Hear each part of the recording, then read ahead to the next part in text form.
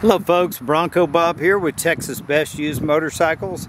Here today to show you a 2013, this is a Ural Patrol, and this is the two-wheel drive model, which means you can lock in a drive shaft that connects the sidecar, and you can see the drive shaft and the U-joint right here. It also has an airbag on the rear, suspension, nice little trunk. It's got the tool kit, tire pump, a little snap-on tonneau cover for the sidecar. It's all steel construction. It's got a spare tire that's already mounted on the wheel. These are more, should I say, Stone Age engineering. It's older BMW castings that a Russian company purchased. It's a boxer motor, it's carbureted, and it's just made to be kind of old school, four-stroke reliable. But they're kind of quirky and kind of clunky. It does have Brembo disc brakes. You know, back in the day, the machine would have probably accelerated and rode about the same, but the brakes are no comparison back then as to what they are today. It does have a generator driven by a belt to charge the battery. When somebody doesn't know what this is and they walk up on it, they think it's a 1960 model or a 1950. Then when you tell them it's a 13, then they're just like, wow.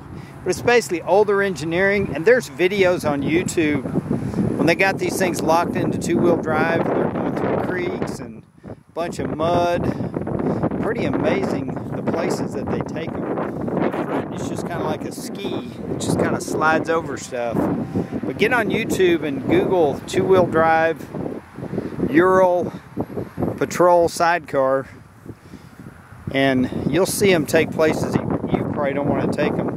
But you can get on this and put your granddaughter in the side and go get you an ice cream, or go ride around the block, or go up to the local car show, run to the grocery store, get some milk.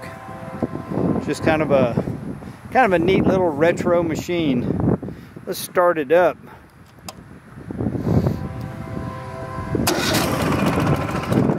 She lights right up. It's again a boxer push rod motor, air cooled, 4-stroke.